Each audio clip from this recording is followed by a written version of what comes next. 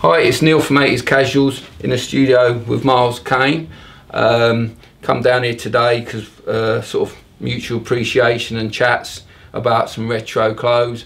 Obviously I sell Fila, Tashini, LS and all the retro gear, and picked some lads will know my background was music as well. In the 90s I put on Oasis first show on their tour, and sort of been into music and sort of recognised, you know, the culture of lads and the Britpop thing, 80s moving into 90s, and lads sort of wearing it, and became apparent on Insta, seeing Miles's name crop up, that we're both... We had a mutual respect, didn't we, for the music, and I loved the sort of the old school tracksuits, so we had a little bond over that. If I stopped doing music, if I'm honest, I then, my first festival with my current partner was the festival, I think 2014 or round about that time, I'm not sure, but it was your first album, solo album, or second album around that time. Yeah, I definitely, well, I went out and straight away bought the first album,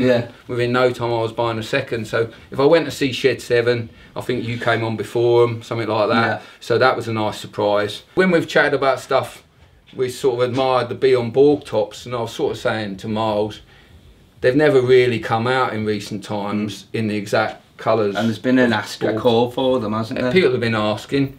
So a friend, Tony Quirk, got us some originals, green and the red, which Miles has got on. Oh, yeah.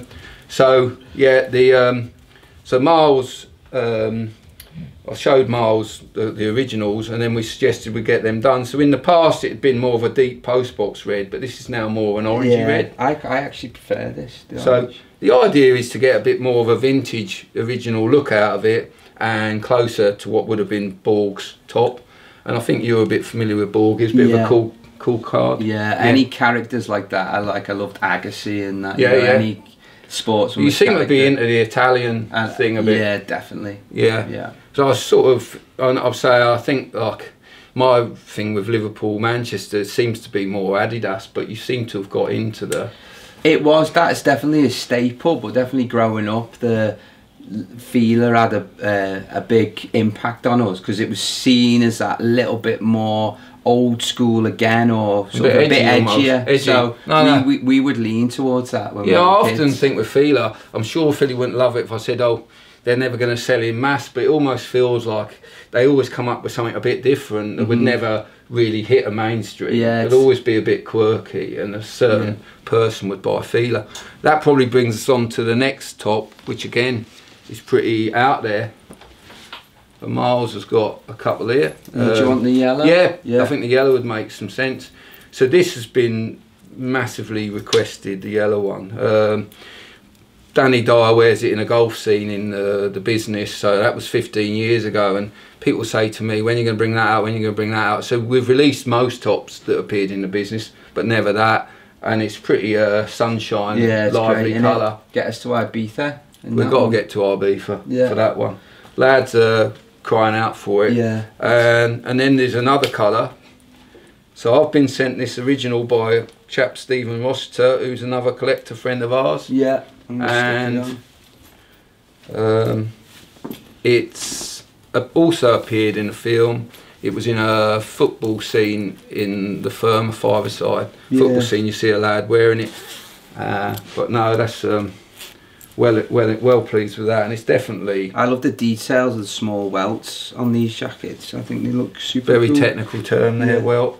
So no, that, and we've also seen an image recently that I found with Ice-T and the crew wearing it, and also with bottoms, which I'm then a bit of a letdown on the bottoms, because Miles keeps telling me, got to get the bottoms, got to get the bottoms. You need to get the bottoms. And I've been on to Fila, but I don't think they're going to turn around the bottoms in time. When Miles first said, I thought, I'm not so sure with white bottoms, but perhaps he knew better than me, but the actual bottoms were the blue, with a little green bit in the bottom. So Fila might turn that round, and we'll certainly, every time I do something from now on, I'll be thinking about the bottoms. Because that is what everyone's after, whether it's shorts, t-shirts or full tracksuits.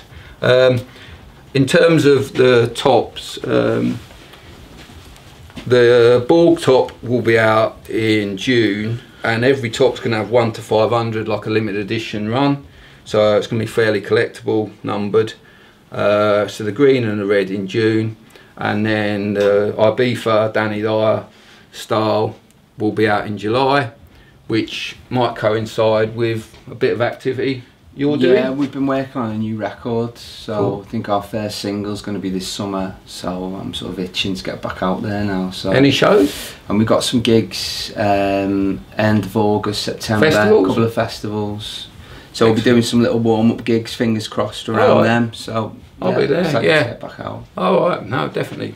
Well, thanks, Miles. Nice one, kiddo. Hopefully we'll perhaps do some more. Yeah, love to. Brilliant. See you later.